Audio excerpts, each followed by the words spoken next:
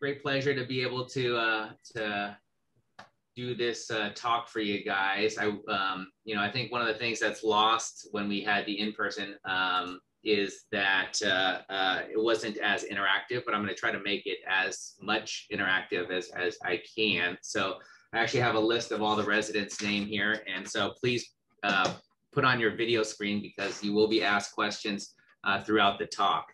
All right, so let's get started. We're going to be talking about revision total knee arthroplasty. It's going to be fairly practical, but some higher level sort of theory as well. So we know this is a big problem. Any talk on arthroplasty wouldn't be complete without a nod to some of Steve Kurtz's work. They estimate by the year 2030, which is fast approaching, that the number of TKA revisions is expected to increase 600%. And if you look at the graphs on the right, a lot of that expansion in the knee burden is based on the increases in the primary total knees that are performed. This is a costly procedure, upwards of $50,000. And the indication for revisions around the knee, in contrast to hips, where the most common etiology of failure is going to be instability, for knees is infection, accounting for at least a quarter of those cases. And we think that's due in part to the soft tissue envelope around the knee. But obviously mechanical loosening, implant failure all account for a portion of that. So these are my keys to a successful revision total knee replacement. Number one, don't fix it if you don't know why it's broke. So in contrast to hips, for a knee, there could be a painful total joint with a perfect exam and good looking x-rays. And we know that upwards of 20% of patients after total knees are not completely satisfied with their outcome. And just because they're having pain and some dissatisfaction is not an indication to do a revision. Number two, you want to definitely rule out infection. And my number three is also rule out infection. So you don't ever want to be caught with a cold infection thinking that it's aseptic, because they could be concomitant, as infection can result in loosening of the implant. I think Derek is either going to or has given a talk on PJI. So I'm going to have a few slides on that, but not delve into it too deeply. Now, when we get to surgery, you want to obtain an adequate exposure, and I'm going to go over tips on doing so.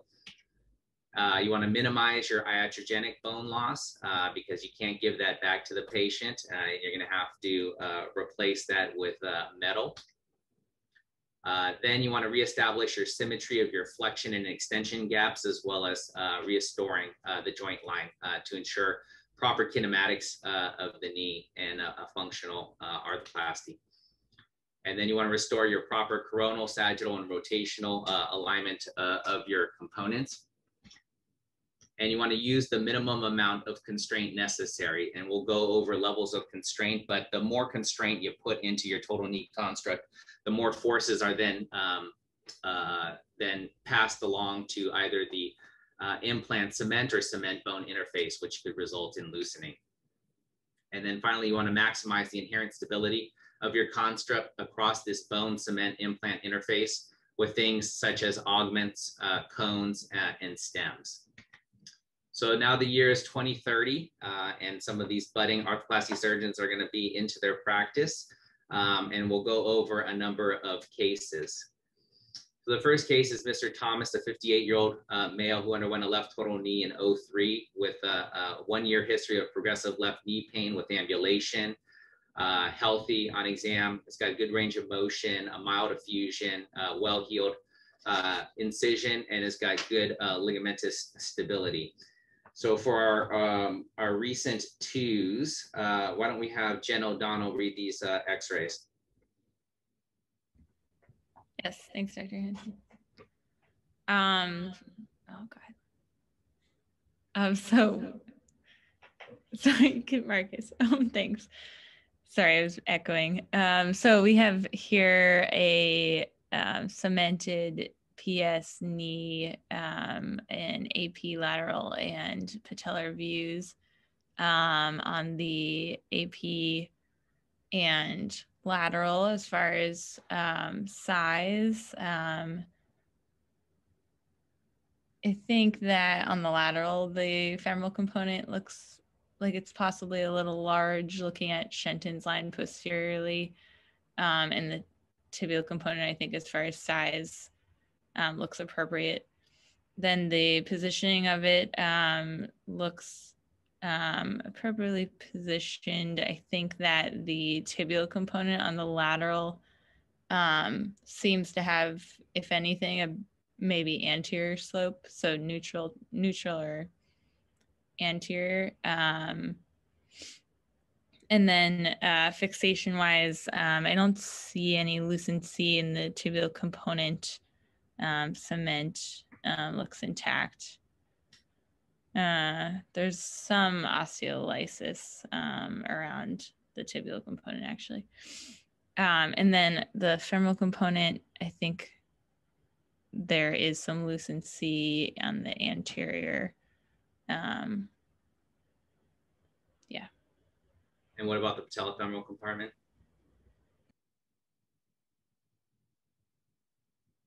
You're on mute, Jen. Sorry, what was that? What about the patella?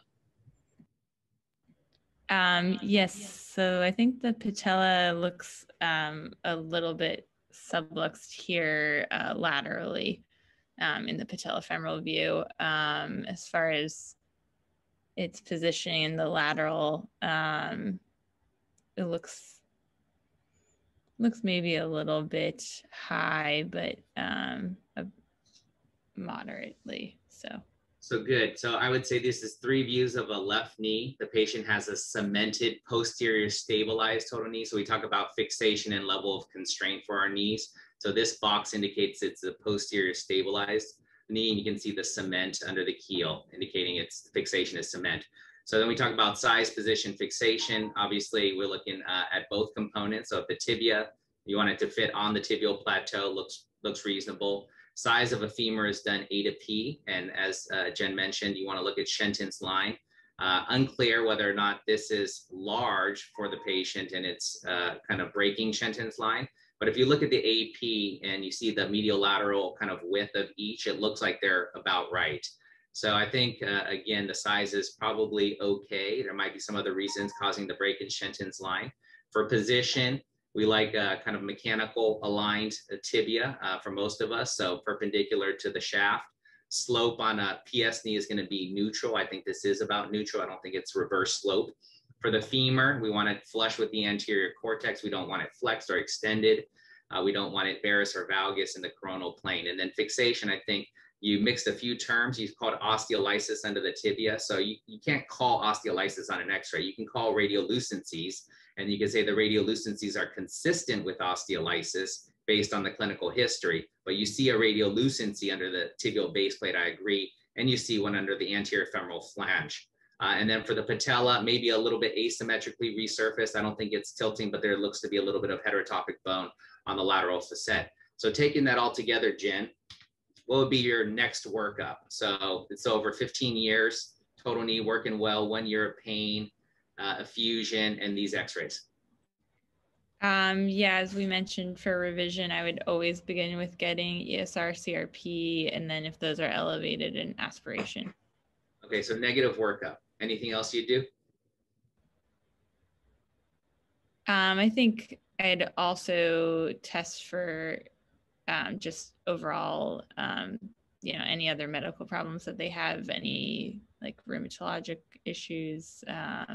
So what do you think happens when a knee's been in there for 17 years? What's the natural process of the bearing surface? So we'd be worried about polyethylene wear with a knee that's been in for that long. Yeah, and you saw the radiolucencies under the femoral flange. Does that give you any pause, or does that make sense to you? Yeah, that does make sense. So osteolysis is kind of mediated by polyethylene wear. And what does that ultimately potentially result in? Aseptic loosening, or either way, loosening. Aseptic loosening meaning it's not infected. So would you do any further workup? And if so, what could you get?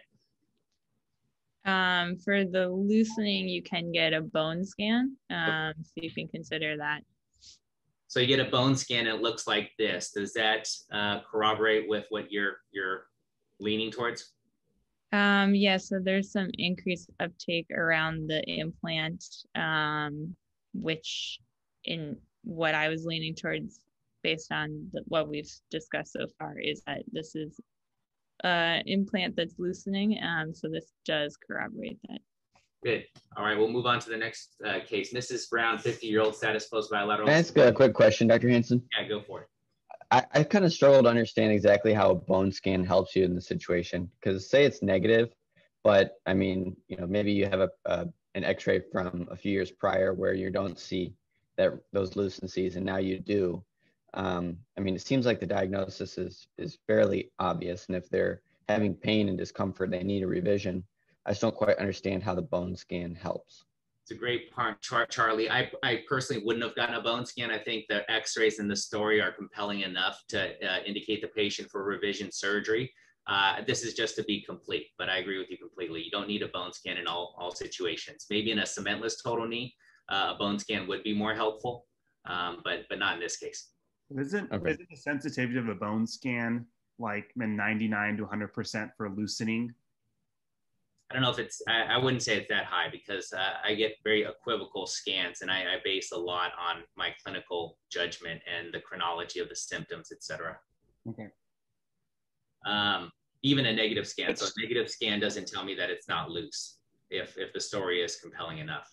So this is another patient, bilateral total. Just one more thing, Dr. Hansen. I mean, could you use it to, say like the tibia is completely cold on there, but the femur is lighting up? I mean, would that potentially change your plan? Like you'd be ready to revise the tibia if needed, but you'd be more thinking just the femur, or vice versa. Essentially, I'd say there are the rare cases where you do a single component revision, but usually we do both components. But that potentially would help you in terms of making a final call about one versus a two-component revision.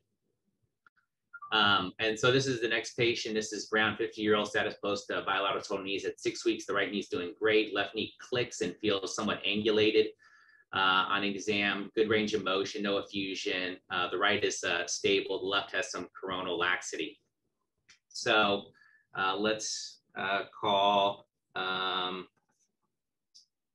Fabian. Fabian, you on the line? What are you thinking when a patient comes at 6 weeks, when he's doing great, when he feels angulated clinically and has some coronal laxity? So it could be multiple factors. It could be that the gaps weren't properly balanced. It could be that there could be some iatrogenic injury to the lateral ligaments. Looking at the positioning of the components for the left, it is a cemented PS knee. I would say they look appropriately positioned and fixed. Yeah. So good. I mean, I think that's right on. So you're thinking about, was the knee not well balanced? Was there an injury at the time of surgery or early post-operatively? And then you also have to think about the bony cuts and how that can affect the alignment. So on these short films, things look pretty good, right? Would you agree, Fabian? I mean, on the right, it looks like it was cut in a bit of varus, but the patient's doing well on that knee. Yeah, so this is great. So infectious workup's negative. We get alignment films, and this is the alignment. So you see on the right knee, even though on the short film, the tibia is in a bit of varus, the mechanical axis is falling through the central third. And on the left knee, where the short film looked like it was perpendicular to the tibia, the patient's in quite a bit of uncorrected valgus. So that's the importance of doing a clinical exam and also scanograms in cases where you think that there might be some malalignment, because the short film won't highlight that. All right, we're moving on to the next case. Mr. Smith, 65-year-old guy, right total knee, 2009, 1 year history of right knee pain with ambulation and effusions. He did have a notable history of septic arthritis, which was washed out 5 years prior to his index TKA. He's got good range of motion, one plus effusion, well-healed incision, no erythema or warm. So Sarah, are you on the call? Yes. Can you read these films for us? Sure. So this is 3 views of a primary cemented PS knee. The femoral component appears appropriately sized, positioned, and fixed. The tibial component appears to be in, or the joint land, I should say, appears to be in slight valgus. And it appears well fixed at the keel, but it is also possible that it has subsided into that valgus, just looking at the sort of remnant of the lateral condyle. And then the patella appears to be in the appropriate position. Yeah, so good. Cemented, posterior stabilized total knee. I think size, position, fixation, position look okay. I'd say the fixation on the tibia, you can see radiolucency under the base plate here. Is my arrow showing up on your screen? Yes. Okay, so you can see this radiolucency here, and you can almost see a cement bone radiolucency on the AP. It looks like the joint was cut a little bit low. You see where the tibial resection is to the fibular head. But in any event, with this history, what's your workup? Yeah, so definitely gonna evaluate for infection. He's, I guess, are we counting that it's 2021? So he's like 12 years out now? Mm-hmm. Okay, so yeah. Infectious workup. ESR, CRP, CBC. You can also, obviously, if those are elevated, you'd consider an aspiration. You can get things like alpha defensin, synovial leukocyte count. So these numbers on the serologies concerning to you? They are elevated for a late, in the late stage, yeah. So you go forward and you aspirate the knee, and this is what you get. Gram stain negative, 3,000 whites, 85% polys. Concerning, not concerning? Concerning. Yeah. So we can go over the thresholds later, but concerning for an infection. All right. And then I think the last case before you get onto the lecture is Mr. White, 52-year-old, underwent a left total knee in 11, secondary patellar resurfacing in 13, recurrent swelling, giving way, and clunking, notable past medical history of Ehlers-Danlos, good range of motion, a 10-degree lag, some subluxation of the patella, and some laxity in midflexion. Anthony Wiggins, you on the line?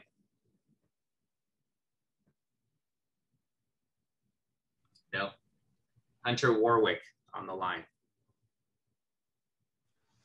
So we have 3 views of a left cemented, what I believe is a posterior stabilized knee. The femoral component appears appropriately sized, positioned, and fixed. The tibial components, it looks like is kind of like maybe, sitting in a bit of valgus. You have a little bit of radiolucency where it's not flush with the tibial surface laterally. And then, on the patellar view, you have you have patellar tilt and lateral subluxation of the patella. So yes, cemented posterior stabilized total knee. We talk about the femur size. So if you look at the lateral, I would say that it looks a little undersized. And then when you corroborate with the AP, look at the femoral width compared to the tibial width. That gives you another sense that maybe the femur is undersized. You see that?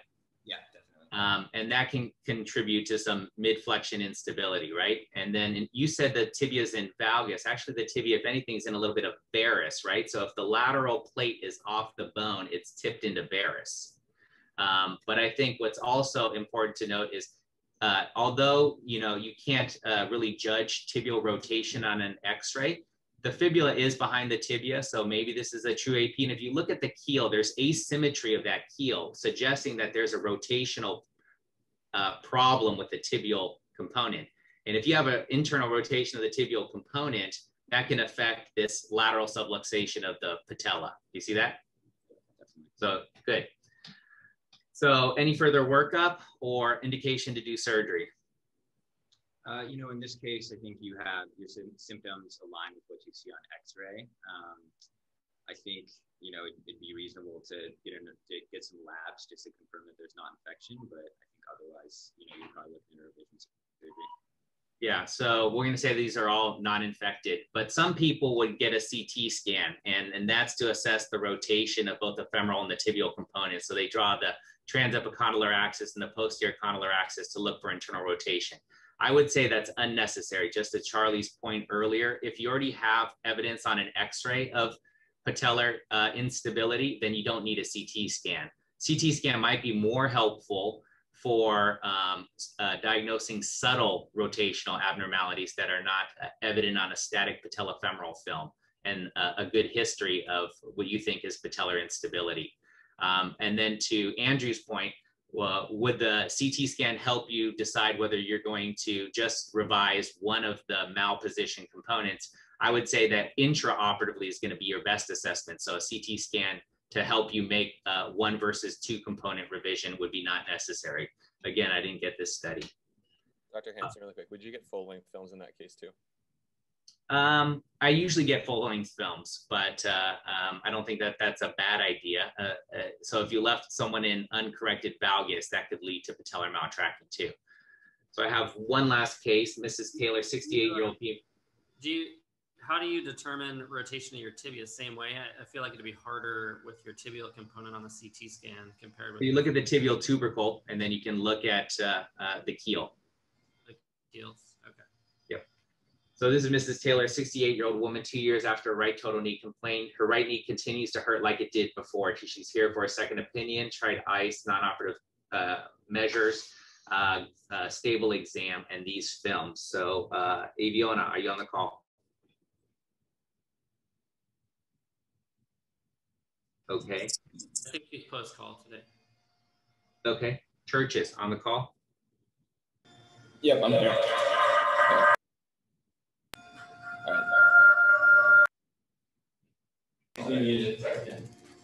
All right, is that better? Yep. Okay, so here we have AP and lateral views of a cemented PS knee on the right side.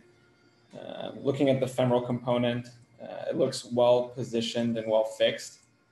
And then moving on to the tibial size, position, and fixation, SPF, like suntan lotion. Yeah. So in terms of sizing, it looks appropriately sized. It looks well located and well fixed. I don't see any radiolucency. And then looking at the tibial component, it looks well sized. In terms of the fixation, the tibial plateau looks well fixed, and then looking at the keel, it looks like there might be a gap in the cement mantle distally, but otherwise it appears well fixed. So that's just a plastic bullet on the end of a keel. That's to allow a stem to be placed if you wanted to. So I would say relatively well-sized, position fixed. Maybe the tibia is in a touch of varus, but not bad. So with this history, what further workup would you consider? Yeah, so as always, we want to make sure that it's not infected. Not infected. Assuming it's not infected. Did she have any laxity on physical exam? No, stable knee. Okay. Perfect exam, perfect x-rays. Would this be a case in which we'd want to get a CT scan to evaluate for subtle rotation? So remember, her knee continues to hurt like it did preoperatively. What does that let you know or suggest? You need to evaluate the hip to make sure that there's not any referred pain coming from the hip. Good. So there's two things you can do. And I would say that's imaging, right? So first imaging is, what did her preoperative x-rays look like? If you have access to those could be very informative. So these were her preoperative x-rays. So someone did a total knee for knee pain with these x-rays and expected that the pain was going to get better. So not great. But as you mentioned, always think about the hip as a proximal source of referred pain. And these are her hip x-rays. So you always have to think about, the back for the hip and the hip for the knee. All right, so in terms of primary symptoms, you want to sort of elicit whether it's pain, stiffness, instability, or a combination of stiffness and instability. That's why they're coming to the office. Then note the onset aggravating and alleviating factors. If it's no difference from pre-op, again, extra-articular sources have to be high on your differential. If it began shortly after surgery, we think about infection, component malposition, or soft tissue problems, and late onset infection, loosening, or wear-related instability. And it's always important to ask patients if they specifically had any perioperative complications. If they might not voluntarily provide the information. So whether they had use of prolonged antibiotics, they needed an actual washout, was there drainage from the incision? And on exam, you'll run the spectrum of people in varus or valgus alignment. You want to figure out if it's a correctable deformity or if it's fixed. You want to check their range of motion, determine whether they have a flexion contracture or an extensor lag. So I think I'm done with the two. So what, Avi, are you on the line? He's on vacation this week. Okay, Tiffany, you on the line? She's post-call. Garcia, you on the line? Someone says post-call, that's too many campuses. Freshman? Freshman's here. So talking Difference about between a flexion contracture and extensor lag. Yeah, so an extensor lag means that the patient can't actively extend their leg to neutral extension, but once you can passively get it there, whereas a flexion contracture, you will not be able to passively get their leg to full extension. Good, and what does an extensor lag suggest? Extensor lag can suggest incompetent extensor mechanism or basic difficulties with the joint line could be altered and cause problems with the biomechanics of this. Yeah, you just think about the biomechanics of the extensor mechanism. So anything along that mechanism from the quad to the tendon, quad tendon to the patella, patella tendon, tibial tubercle, anything along that circuit can be pathologic and result in that extensor lag. So we check stability. We look at dynamic stability when they ambulate, whether they've got a lateral thrust. We test them in the seated position at 0, 30, and 90, both varus valgus and A to P. We look at prior scars, and then we do a vascular exam. So in terms of determining stability, in terms of the sagittal stability, we're basically doing a drawer at 30 and 90 degrees. And if they have a laxity with AP, it's often a flexion extension mismatch with the flexion gap larger than the extension gap. It could also suggest PCL incompetence in someone who previously had a cruciate retaining total knee. For varus valgus instability, it could be iatrogenic injury or a late rupture of an MCL or the lateral structures, or it could be just a failure to have balanced the knee initially. And when you have both coronal and sagittal laxity, you think more about either an undersized liner at the time of surgery or bearing wear late. In terms of imaging, we looked at some alignment films. What you can get from that is both the distal femoral and the proximal tibial resection angle. On an AP, you can look for asymmetric wear of the liner. You can look for radiolucencies under the tibial base plate, overhang of the tibial component, and or subsidence of either component. On a lateral, you're looking for that femoral component size, so trying to restore the Shenton's line of the posterior condylar offset. You also can look at the patellar height if you're worried about the extensor mechanism. On the PF view, you're looking for tilt malalignment, overall composite thickness. Is it under resected? Is it over resected? You can also sometimes see femoral overhang. On the oblique views, which we don't often get, you can see early osteolytic lesions, which are going to be masked on the AP of the femur. And then some people will get dynamic views to test the MCL and LCL. And then on this image below, you're looking at a max flex lateral radiograph of a CR knee, which has paradoxical roll forward. So that suggests that you have PCL incompetence. And I think most importantly is looking at serial film. So for that patient with the femoral radiolucencies behind the anterior flange, if they didn't have those immediately post-operatively, that would be, again, concerning for the story that we were talking about. Advanced imaging is rarely used, but we talked about the CT to assess rotation of components. We talked about the bone scan, which can be, read as or look hot even up to a year in a normal knee. And then there are some indications for doing a tag white blood cell scan. For ruling out infection, you get the serologies. You know that you have to be off antibiotics for at least 2 weeks to get a reliable result. The CRP will normalize in about 3 weeks, while the ESR will often be elevated up to 3 months post-op. In terms of numbers for joint aspirations, we got the acute infection here, so a white count on the order of 10,000 or greater. whereas in a chronic setting, it's going to be on the order of about 3,000. And then the poly percentage is going to be different, about 90% in the acute phase and 80% in the chronic phase. There are other serologic tests that are being studied, like interleukin-6 and D-dimer, and those are sort of the thresholds that are thought to be reliable for diagnosing infection. And there are other synovial tests that some institutions use, like the urine dipstick, which is a point of service test, basically a proxy of the amount of white blood cells in the fluid. There's synovial CRP, and then alpha defensin, which is one of the newer diagnostic tests that a lot of us use because it's demonstrated the best accuracy of any of our infection tests. So now we'll go to an OIDI type question. How about Marcus? Are you on the line? Yeah, I'm here. All right. So healthy 70-year-old man has a swollen knee after undergoing a knee replacement 10 years ago. Aspirate the knee, cloudy, viscous fluid. Lab study showed ESR of 10 and CRP of 0.5. So what's the most likely diagnosis? Take us through your reasoning. Cloudy, viscous fluid doesn't make me all that happy.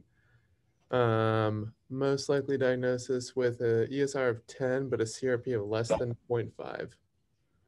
I mean, you could see cloudy, viscous fluid if it was just like a polywear-related synovitis.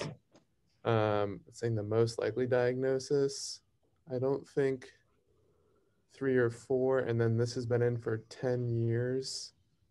I mean, I would favor 2, I guess, in this one. But yeah, so that's the right answer. So if someone has rheumatoid arthritis or gout, their serologies are probably going to be higher than that. If they're infected, we talked about it, this would not be consistent with an infection. So you're right.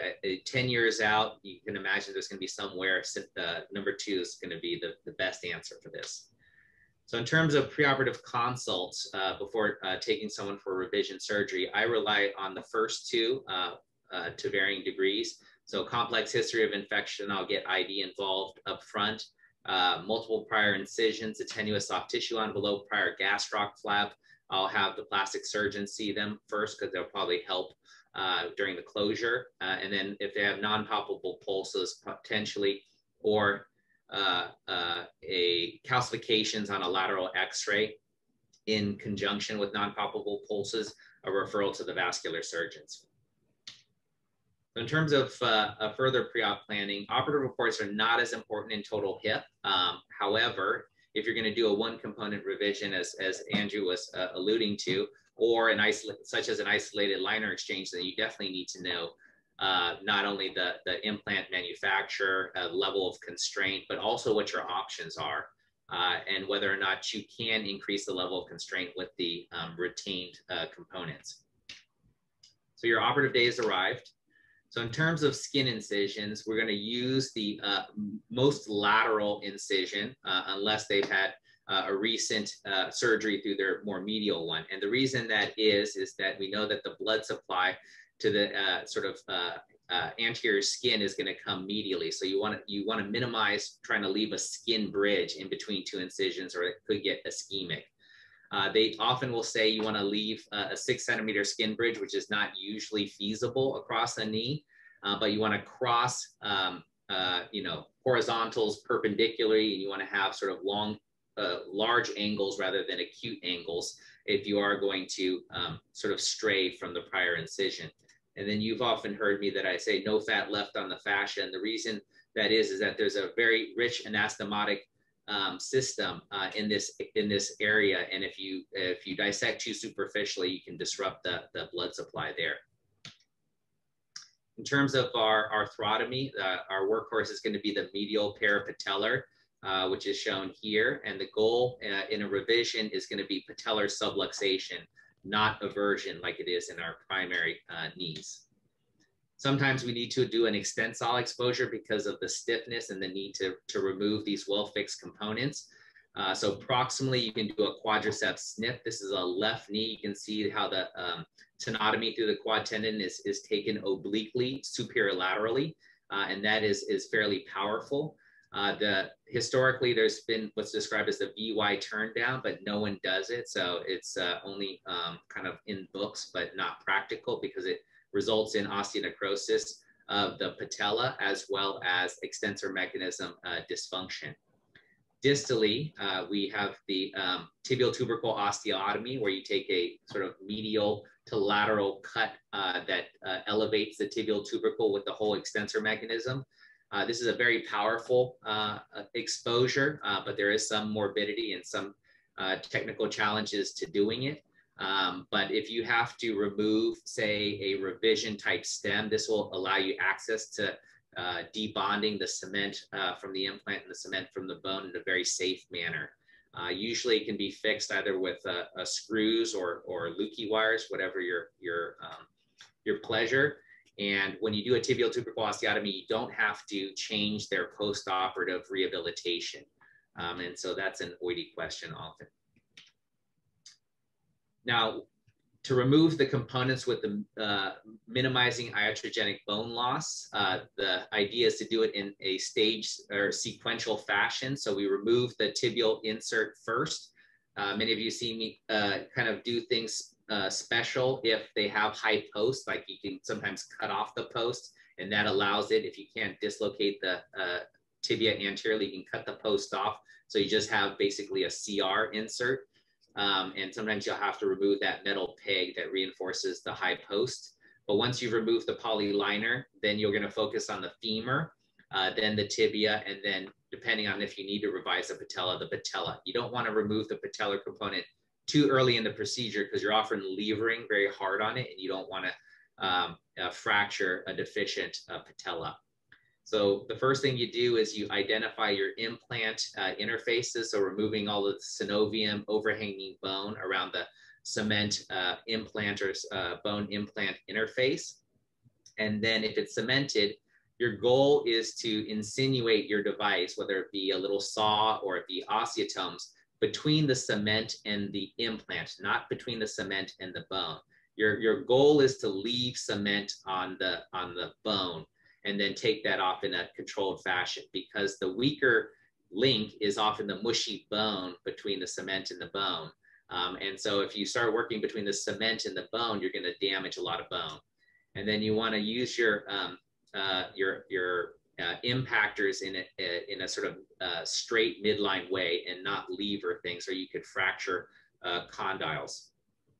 And again, there are different devices. This is a jiggly saw that you can use around the anterior femoral flange. I tend to use a microsagittal saw and flexible osteotomes, but dealer's choice.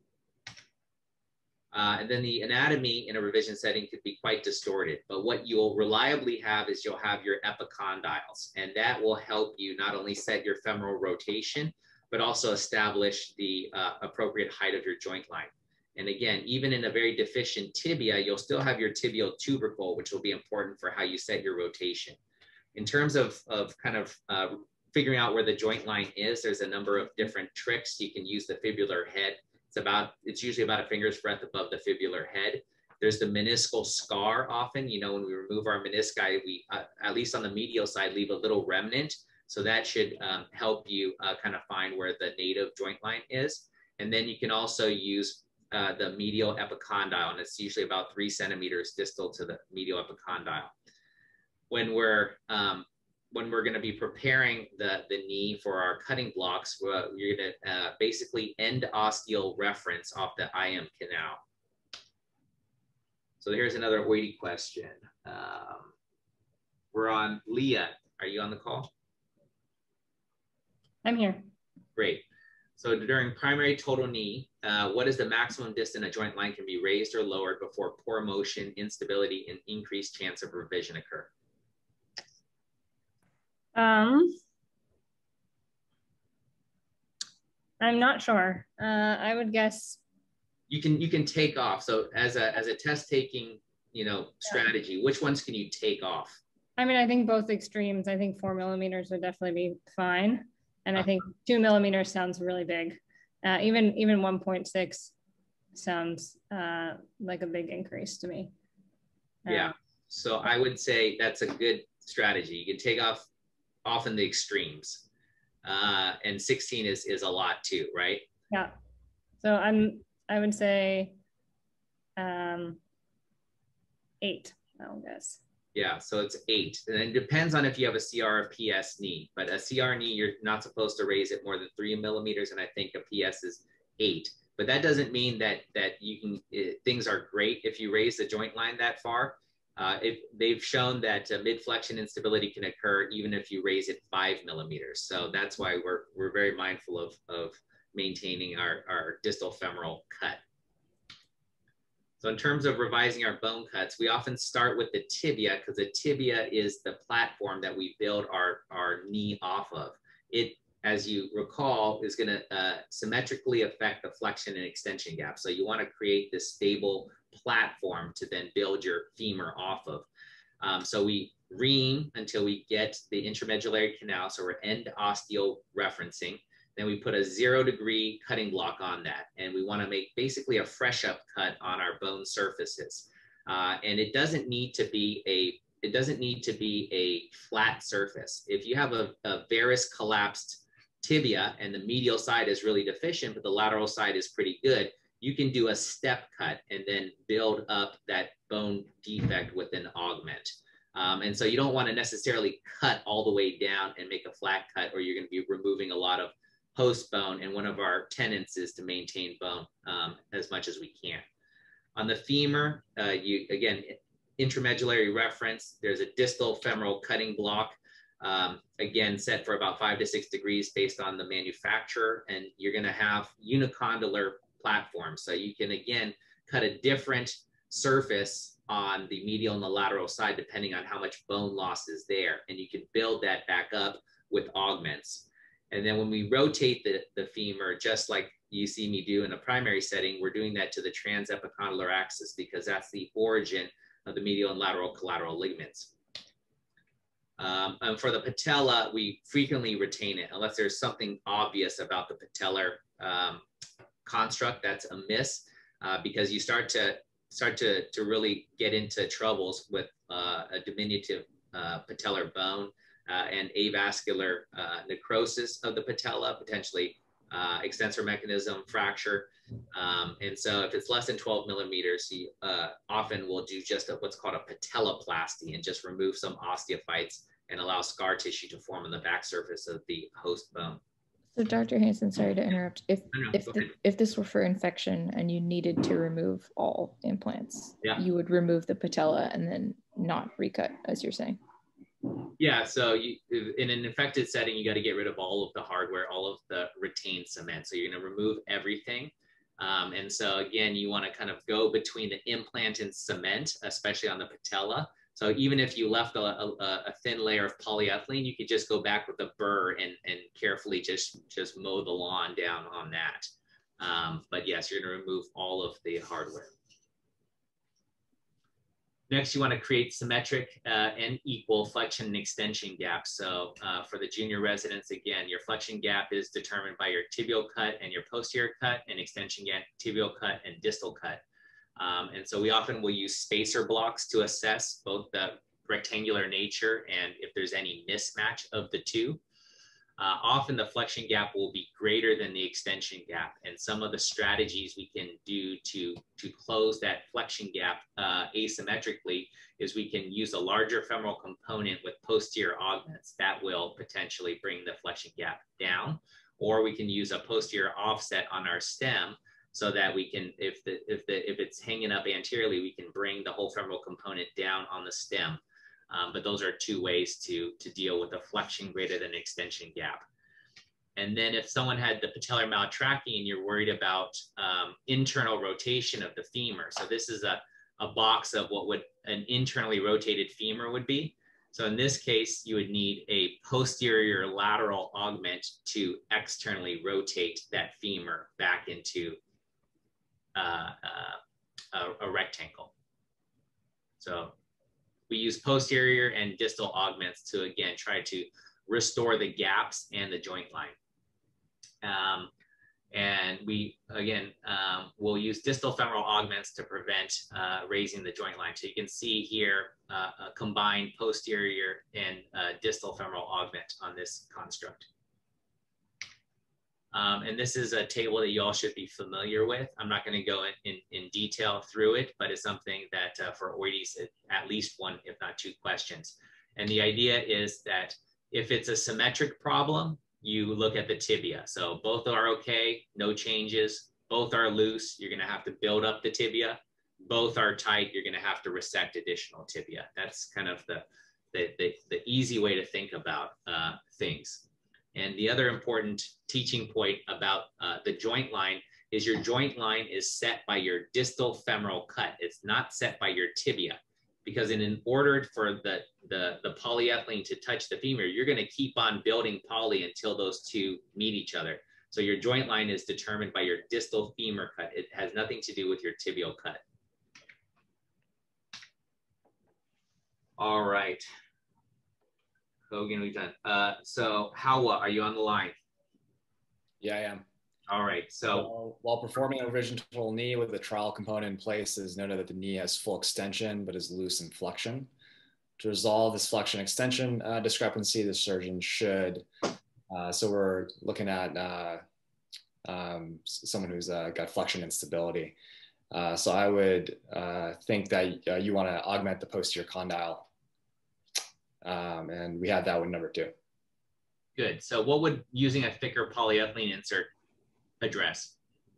I think it would address both types of instability, both with extension and flexion. Good. How about a constrained polyethylene insert? That's going to help with varus valgus. Good. Releasing the posterior capsule? I think if you're also extension, I think if you're tight in the back, that's something that can help. Yeah, so removing posterior osteophytes and releasing the posterior capsule helps the knee achieve more extension. So a tight extension gap, good. And cutting more posterior slope on the tibia? Yeah, so that's when you're worried that your flexion gap is too tight. So if you cut more posterior slope, that can help with that. Good, perfect. So in terms of restoring rotational alignment, on the femur side, you only have the transepicondylar axis to reference. So you'll see me draw sort of a bovie line there.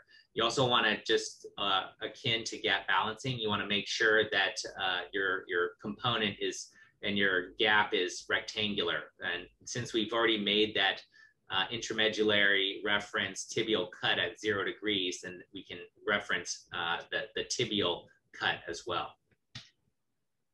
All right. Will Rubenstein, are you on the line? He had to take his daughter to a doctor's appointment. Erica Roddy? She's at Shriners in Sacramento. Aaron Kim? Out of town on vacation. Monica Coughlin? She's also out today. We're all the way to you, Sachin. Yeah, I know. Lucky me.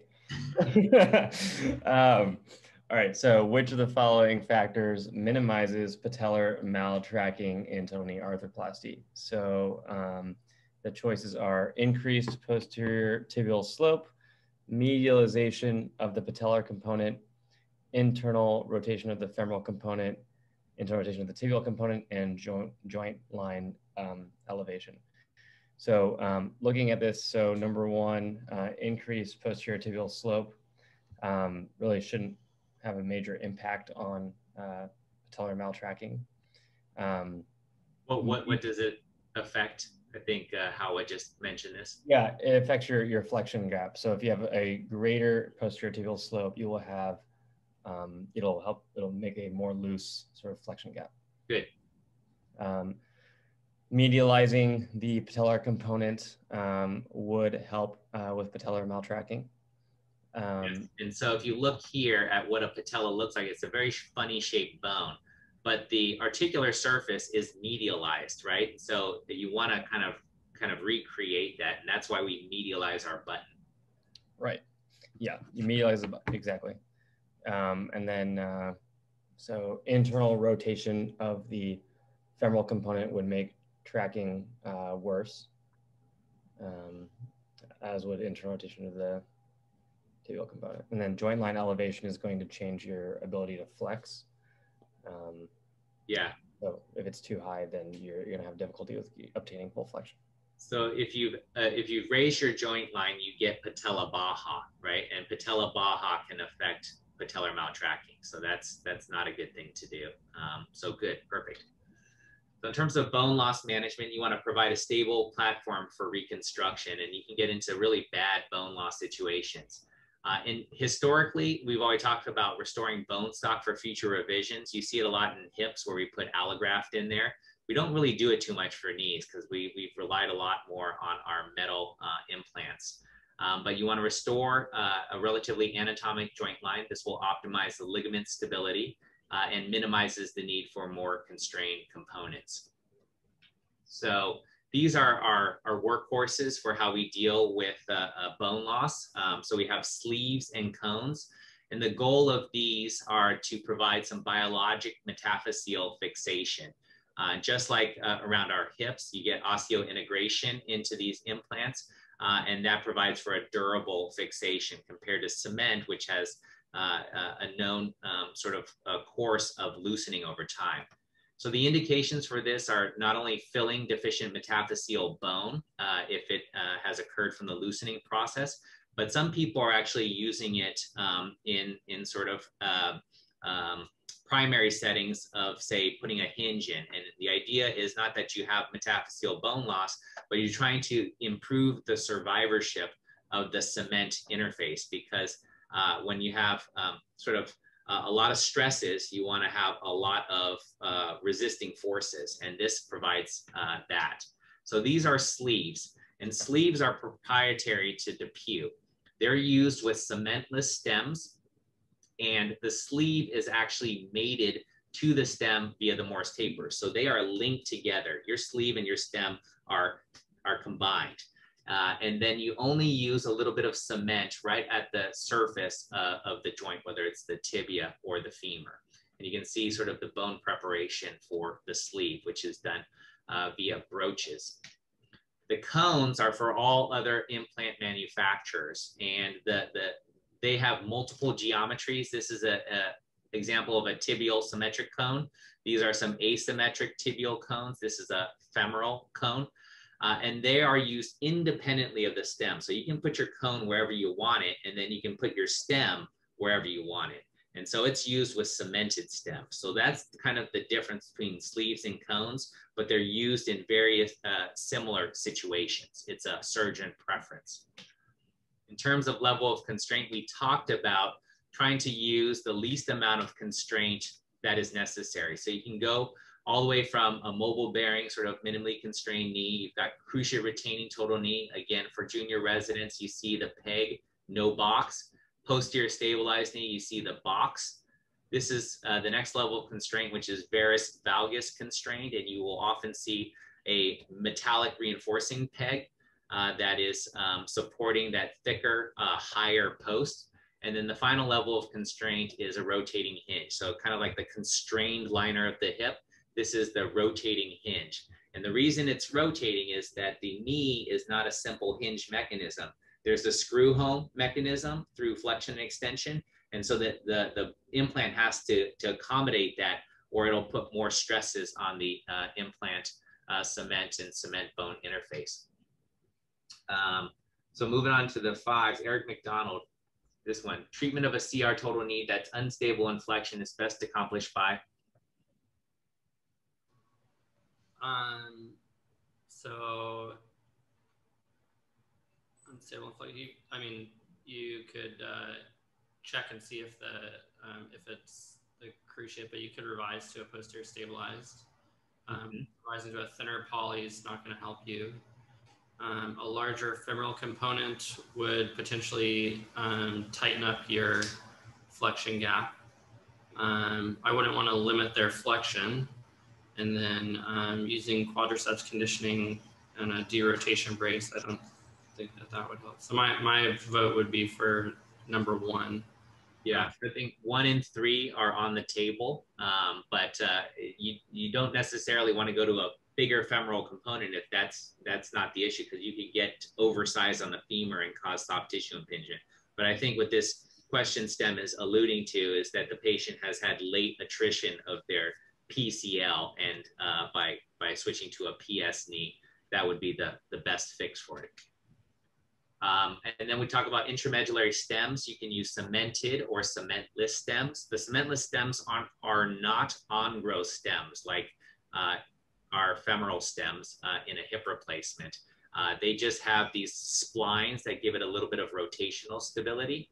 What they do is they offload stress from the damaged bone to the intact diaphysis. They provide increased surface area for fixation in the cemented group. And they can also help ensure restoration of alignment, since you are basically referencing the IM canals if there's not a lot of deformity there. So these were my keys to success of a revision total knee. So don't go in there if you don't know what you're trying to fix. Definitely rule out infection, obtain adequate exposure, including potentially extensile ones. You want to minimize the amount of bone loss incurred during removing the old components with meticulous technique. You want to reestablish the symmetry of your gaps and your joint line to ensure proper kinematics. You want to restore proper coronal, sagittal, and transverse alignment of the components for patellar tracking as well. You want to minimize the amount of constraint necessary and utilize adjuncts like augments, cones, and stems for maximizing the stability. So now we're going to go to any questions before I move to name that construct. I just have a quick question, Dr. Hansen. You know, getting back to like implant removal and minimizing iatrogenic bone loss, you know, I feel like there's more use of cementless total knees, or it's becoming a little bit more popular. Are there any like special tricks for that when you're trying to take out a cementless total knee, or just, you know, same thing, just be really careful that you're right there in your implant bone interface? Yeah, we just did one this week. So it's same exact technique, just be very meticulous.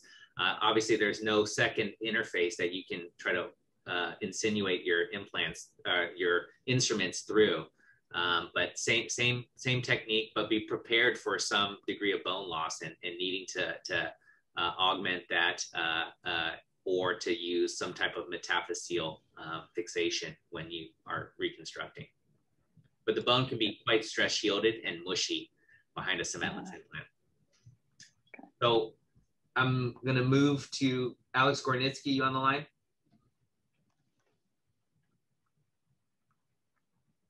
Laura Moore, all studying for OIDI. Satariano, boards. Bagoni. Everyone's off. Gopal.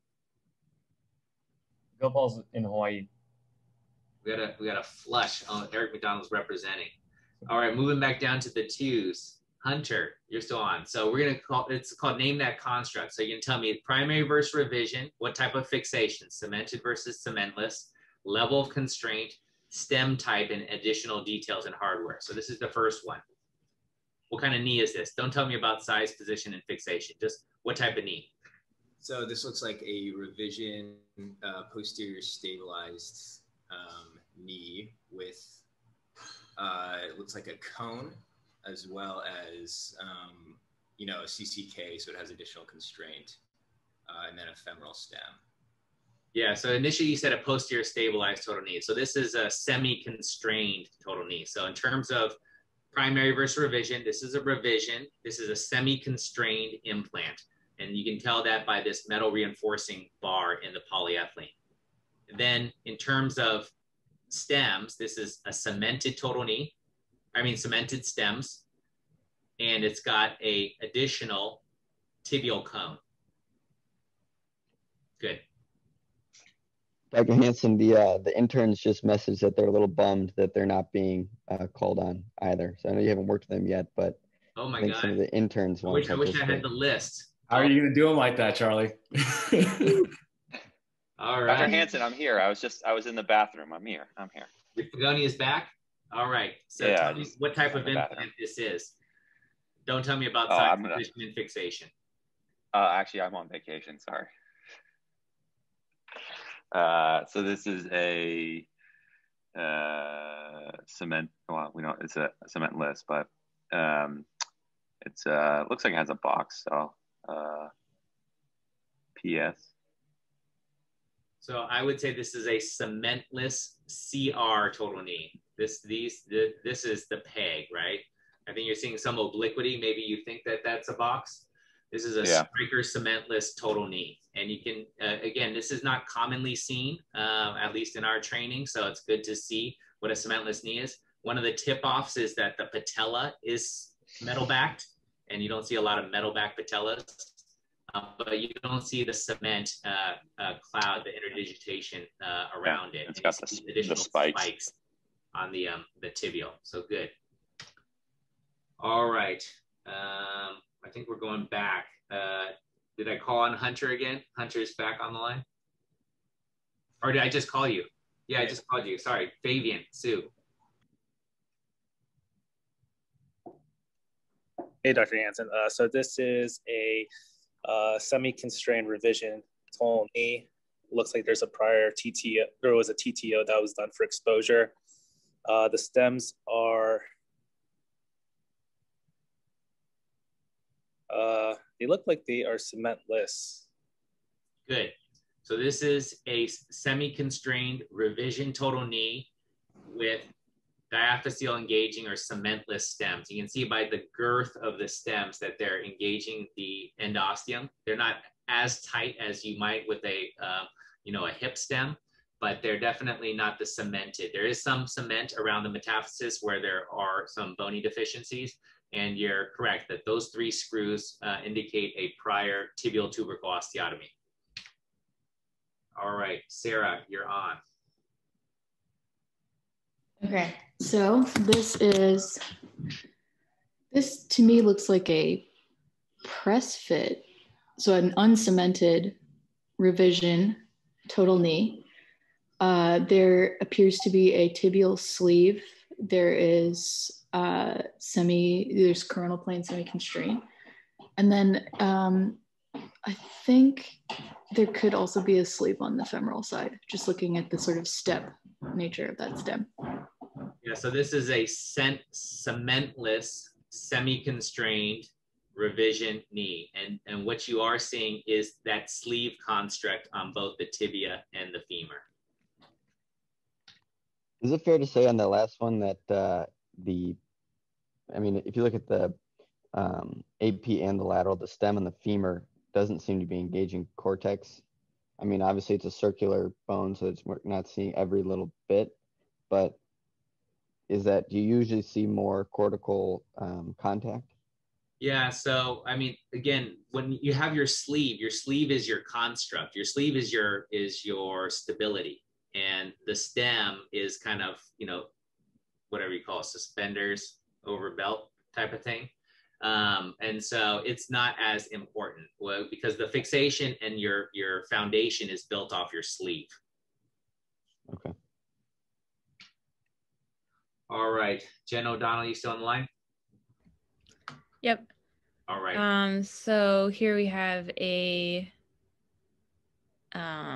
looks like there's some cement in the tibia. So it's cemented hinge revision knee with a TTO hardware and cerclage wires are there.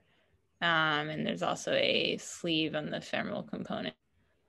Yeah, so this is kind of a hybrid fixation. This is, and you're right, this is a hinge total knee replacement. So for those who haven't seen it, you'll see something that bridges the gap between the femur and the tibia. It's sort of an axle spindle system. So this is a hinge component, the highest level of constraint. The tibia is cemented, the stem is cemented, but the femur is that sleeve construct. So that's why I'm just calling it a hybrid kind of technique. But as I mentioned, we do use some cement to fill in the nooks and crannies just so that there's not gaps. But that's a cementless femoral component. All right, Matt Churches. Yep, I'm here. This looks like a revision total knee that looks cementless. Looks like it's a PS. I don't see any reinforcing ring in the poly. Good. So this is a revision cementless total knee. because the cement is just around the metaphysis. These are cementless stems. This system, if you knew, has the option to go to semi-constrained without that bar in it. It's a Smith and Nephew, but good. That's exactly right. And you can actually see some augments here too. You see the augments under the tibial base plate. That's another thing to kind of highlight. And even behind the femur too. Dr. Hansen, going back to that one, on the lateral and the distal aspect of those diaphyseal stems for the tibia, it looks like there's a lot. It doesn't look like it's a tight fit or tightly engaged. I guess would that amount of space around the stem worry you, or is that would you be concerned about loosening that stem swimming around in that space? Well, yeah. I mean, this is. I didn't ask you about size, position, and fixation, but this tibia has moved, and so this is a loose tibial component. You can see a circumferential radiolucency around it. You can see a pedestal on the bottom. It's probably subsided to a degree. So yes, that is not ideal. And the other tip off that this is an uncemented stem is you see those clothespins both on the tibia and the femur. All right, Aviana's not here, Tiffany's not here, Hobby's not here, Steven's not here, Ryan's still here? Ryan's still here. So this looks like a primary, so it's a primary total knee. It looks to be cementless. I would call it a posterior stabilized given the box there. Yeah, so it's definitely a posterior stabilized primary total knee. But again, if you see the patella cemented, you see this radial opacity, that's cement. Maybe not the best cement job, but cement nonetheless. And unfortunately, this tibia is loose as well with this radiolucency around the keel. Yeah. Good. All right. Mark is still on the line? Yeah, I'm here. What's this construct? Revision total knee. This is a hinge construct. I see a sleeve on the tibia, and the stem is cementless. There's probably a little bit of cement underneath the base plate there. And then the femur is a distal femoral replacement. And then I see a cerclage wire around the diaphysis. So maybe there was an intra-op fracture there. And that stem is cemented. Yeah, so this is a distal femoral replacement, so different from our regular hinges that we saw before. This is to replace the whole distal femur. The femoral stem is cemented. This is probably a prophylactic cerclage cable, but may have occurred, is an iatrogenic split and correct sleeve on the tibia and a metal back patella. And then Leah, still on the line? Yep, I'm here. This looks like a revision total knee. This is both the femoral and the tibial components are cementless. And they both have long diaphyseal stems. There is a sleeve on the tibial metaphysis, and it's a semi-constrained construct. Good. So this is a cone. So remember, the sleeves are proprietary to DePuy, and that's the one where the sleeve and the stem are connected. But you're right, it's got a metaphyseal fixation. This is a cone. Oh, good. And so we've probably beaten this horse to death. This is another example of a cementless primary total knee. Different construct, but you see those sort of trabecular metal pegs in the tibial component. So where are they now? So we'll just rehash those cases. So this was that patient ended up with a semi-constrained total knee with some distal and posterior femoral augments and cementless stems. So that was for the aseptic loosening one. This is the one that had the uncorrected valgus. So again, those were the alignment films. Then had to be converted to this semi-constrained total knee with some distal augments and some offset stems. And then you can see the mechanical axis falling much better through the central third of the tibial plateau. This was the patient with the infection. So this is back in the day. I put static spacers. I probably would have done a articulating spacer these days. This was the patient with the flexion instability and the patellar maltracking. So ended up again with semi-constrained total knee with cementless stems, a VMO advancement, and a lateral release. And then this was the patient with the hip arthritis. So ended up with a primary total hip. Any questions?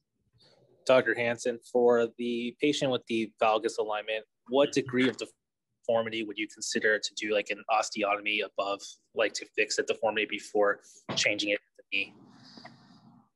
So she had a lot of, I would say, tibia valga, and she had some valgus, significant valgus alignment. This was actually my first case at Parnassus, unfortunately, that turned into this complication. I did bilateral total knees and did the right one fine. And I didn't get scanograms when I first started. I probably would have learned something from that scanogram to help me intraoperatively. But she did not have like a femoral malunion or a tibial malunion. The way, we posed this question to Bob Namba when he was our visiting professor at Inman and Abbott. So the way I think about correcting the deformity is that you have to look and draw your lines of your tibia to see where your proximal tibia cut is and where your distal femur cut is. And if that cut is going to violate the collateral ligaments, then you have to do something extra articular. If you can make the correction through the knee without violating the epicondyles or the tibial tubercle or the MCL insertion, then you can correct it through the knee.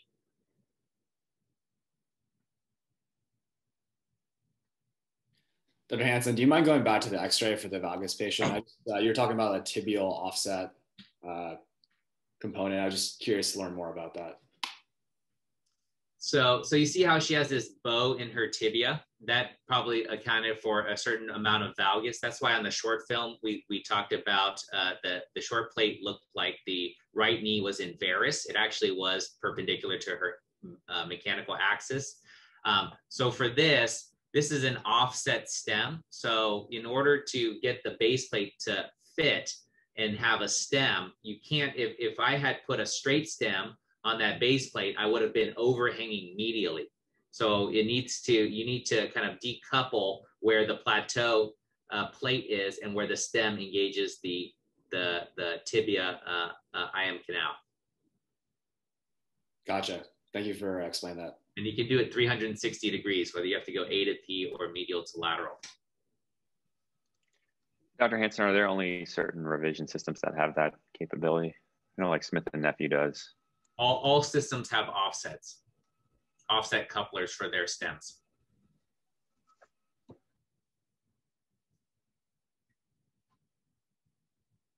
No further questions? All right, well, thank you for entertaining me and participating.